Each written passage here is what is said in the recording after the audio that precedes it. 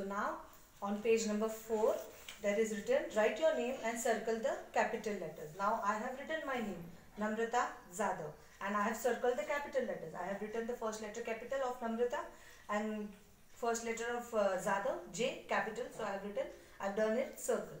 So you have to do in the same way in your notebook. Okay children. Now page number 5, write the missing capital letters. Now here can you see some capital letters are given and small letters. So you have to write down the missing letters as I have written here. Okay. So in the same way this whole page you have to complete. Here you have to write down the missing letters. Here you have to match the capital letters to the small letters. Here all capital letters are written and this side small letters are written. So you have to match it. Next is question number C. Write these letters in alphabetical order. Here all the letters are written in disorder. So you have to write in correct order. Okay. This all the things you have to write in correct order. Now we are going to see page number 6. Okay. Write the names of these animals in alphabetical order. Okay.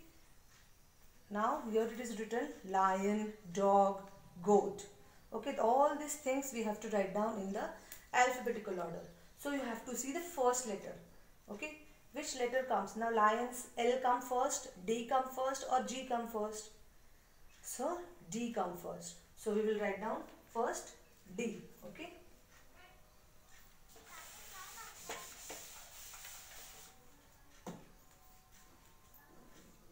So first letter. So there is already written in your book. Dog is the first letter. Then first word. Then afterward which letter comes? G. We will write down goat. Okay, and the word is remaining lion. Okay, this was the first one. Then the second one, parrot, fish, horse. So which word letter comes first? Fish. Okay, then horse, H comes first. Then parrot. See children, if you are not getting the easy way you have to say alphabets. Okay, now see we will see the third one. Tiger, hippo, ant. Okay, tiger, hippo, ant. So you will start with ABCD. Now A. So any word starts with A? Yes. Ant starts with A. So I will write down ant. Then afterwards, is there any word from B? No. C? No. D? No. E? No. F? G? H? Yes. H is there. So hippo. And then the last one, the word which is remaining, tiger.